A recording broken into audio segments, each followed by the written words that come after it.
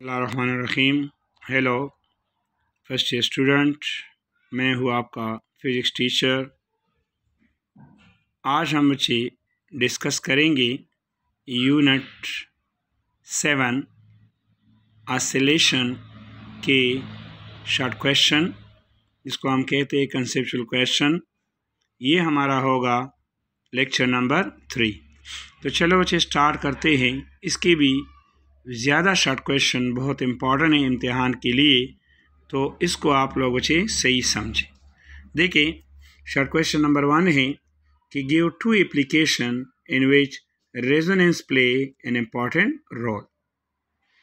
अब देखिए बच्चे, सबसे पहले इसमें आप लोगों ने डिफाइन करना है रेजोनेंस को, कि रेजोनेंस का मतलब है क्या।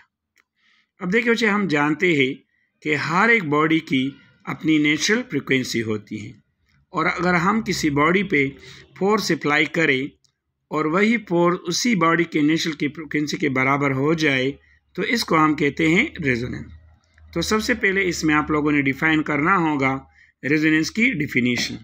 देखिए, when frequency of the external periodic force equal the natural frequency of oscillation of the body, the amplitude of the oscillating body is increase.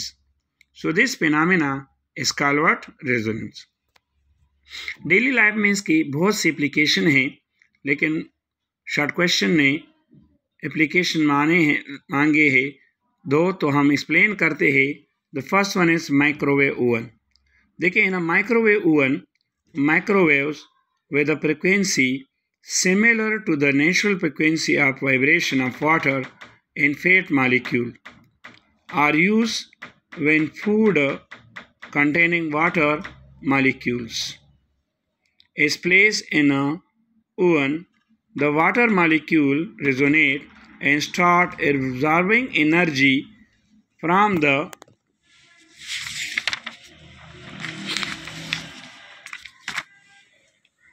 microwave and consequently get heated up. Frequency of microwaves is a 2.2450 megahertz, which is equal to the natural frequency of water and fat molecule and the food. What a resonate. Second question है tuning of radio. देखिए बच्चे, tuning a radio is the best example of electrical resonance when we turn the knob of a radio to tune a situation. So we are changing the natural frequency of the electric circuit of the receiver to make it equal to the transmission frequency of the radio station. So when the two frequencies match, energy absorption is maximum, and this is the only station we hear. इसके बाद है बच्चे question number 2, बहुत important है exam के लिहाज से, कि what happen to the time period of a simple pendulum if its length is a double. देखिए, यहाँ पे time period of simple pendulum को डिफाइन करना है कि time period time taken by a simple pendulum to complete one vibration is called time period of simple pendulum. Mathematically, time period of a simple pendulum having length L is given by T is equal to 2 pi L by G under the root. यहाँ देखिए बच्चे, when the length of simple pendulum is double, it means that the new length will be 12. So L dash is equal to 12. So the new time period will be T dash 2 pi L dash divided by G root. T dash is equal to 2 pi L dash की value put करें 2L, तो यहाँ पे 2 pi square root 2L by G। अब हम जानते हैं कि T is equal to 2 pi L by G root, so T dash is equal to square root 2 and T. Equation number 2 shows that when length of simple pendulum is double, then its time period will increase square root 2 time of the initial time period. इसके बाद है बच्चे question number 3, ये भी बहुत important है exam के लिहाज से।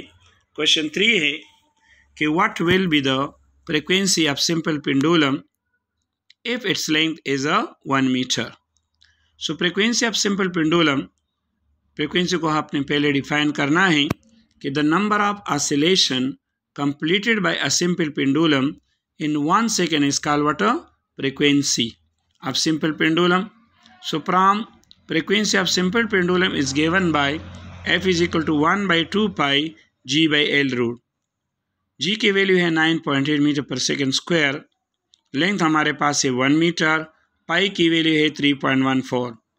अब ये इक्वेशन नंबर 1 में पुट करने से हमारे पास बच्चे जो फ्रिक्वेंसी की वैल्यू आ जाएगी that is how much 0.5 hertz.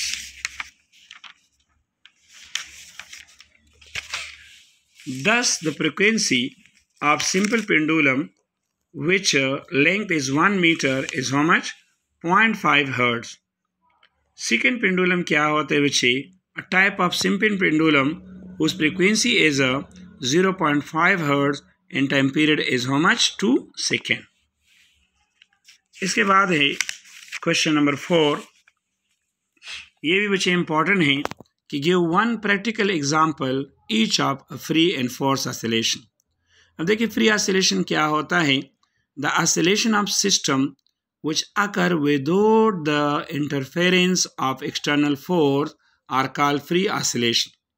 So a simple pendulum vibrates freely with the natural frequency f naught and the time period t, which depend only upon its length and gravitational acceleration when slightly displaced from its mean position. So f naught and t naught are given by f is equal to 1 by 2 pi g by L root and t naught is equal to 2 pi L by g root. 2 number है force oscillation. देखिए oscillation that occur under the influence of external periodic force are known as force oscillation. Force vibration occur when the object is forced to vibrate at a particular frequency by a periodic input of force. So the amplitude of force oscillation depend upon the external frequency of the periodic force and the natural frequency of the system. Example है बच्चे, देखिए a simple example is a child's swing that is pushed on each down swing. Second example है oscillation of wall and floor of a room when to heavy machinery like generator is also an example of force oscillation. उसके बाद बच्चे question next है question number 5 कि how can you compare masses of two bodies of observing their frequencies of oscillation when supported by a spring.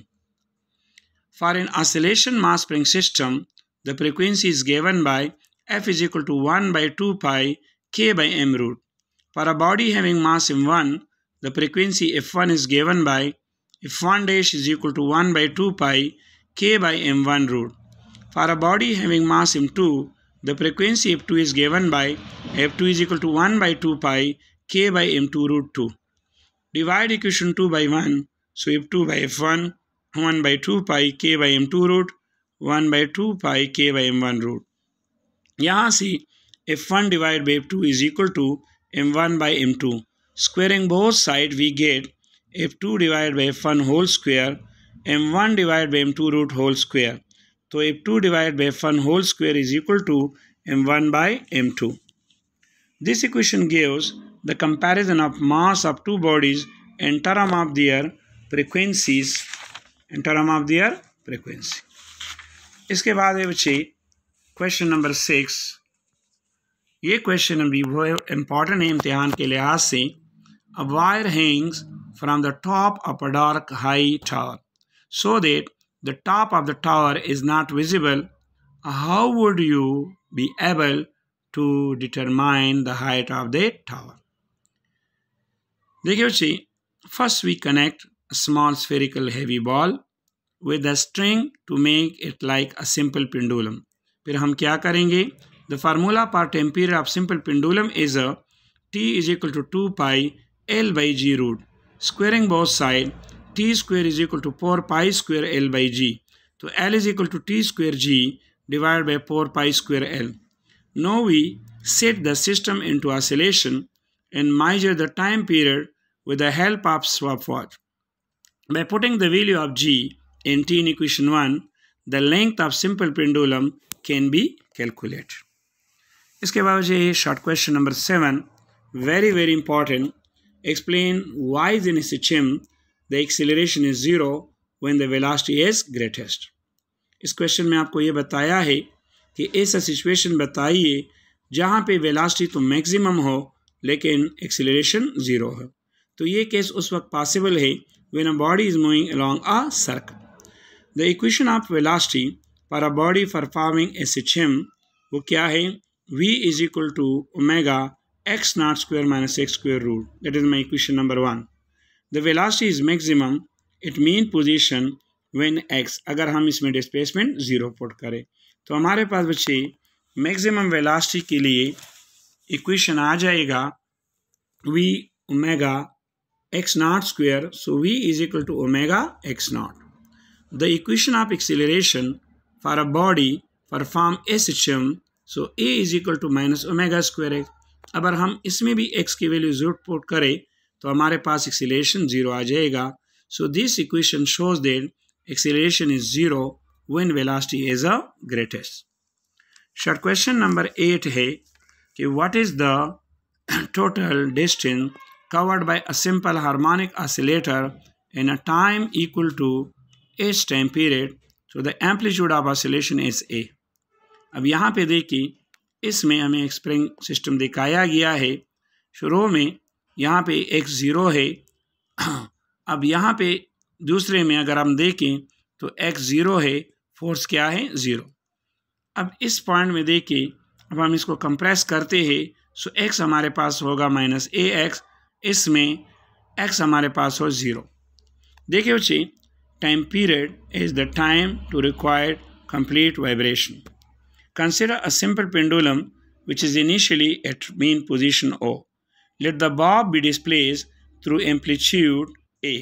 Now the bob is released and it start motion toward the mean position but doesn't stop at the mean position.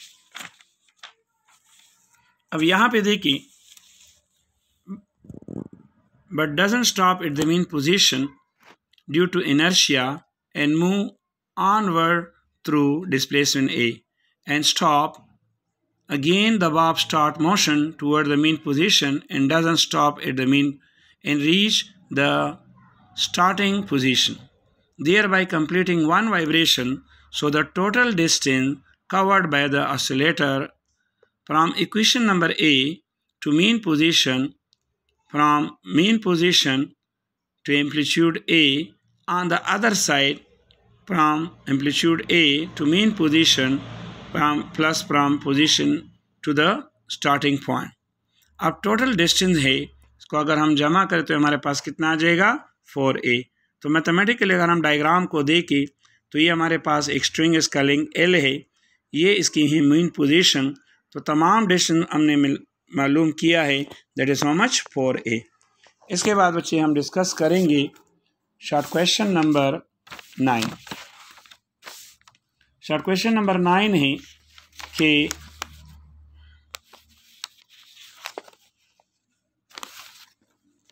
देखिए बच्चे कि what happened to the frequency of a simple pendulum is oscillation die down from large amplitude to small.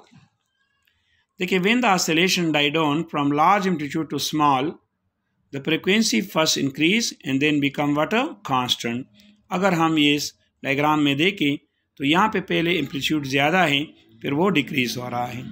So the equation for time period of simple pendulum is given by t is equal to 2 pi L by G root. From small swing, the period of swing is approximately the same for different size swing. That is, the period is a independent of amplitude. So therefore, the frequency also remain constant. So for large amplitude, the period increases gradually with amplitude, so it is longer than given by equation number 1. For example, at angular amplitude, theta is equal to 23 degree, it is 1% larger than given by equation 1. Since the time period is inversely related to frequency, so therefore, for larger amplitude, the frequency is small and the oscillation died down from longer amplitude to smaller. इसके बाद बच्चे last question है, ये question पेपरों में आ चुका है, very important है। देखिए amplitude the frequency first increase और फिर क्या हो जाएगी, become constant of small amplitude. देखिए 10 a singer holding a note of right frequency can shatter a glass explain। ये यस देखिए एक सिंगर है, वो अपनी आवाज़ से ग्लास को टूटता है, उसकी वजह क्या है। देखिए it is possible for a singer to shatter a glass through resonance. We know that every solid body has certain natural frequency of vibration depending upon its elasticity, mass, shape, and size. A singer sings a note of particular frequency, and when this frequency of the note become equal to the natural frequency of the glass, resonance take place. So due to resonance, particle of the glass vibrate with a larger amplitude. This large amplitude vibration may shatter the glass. Example क्या है, देखिए बच्चे the great इनरिको कैरेसियो was said to be able to shatter a crystal goblet by singing a note of just the right frequency at full. So, thank you students.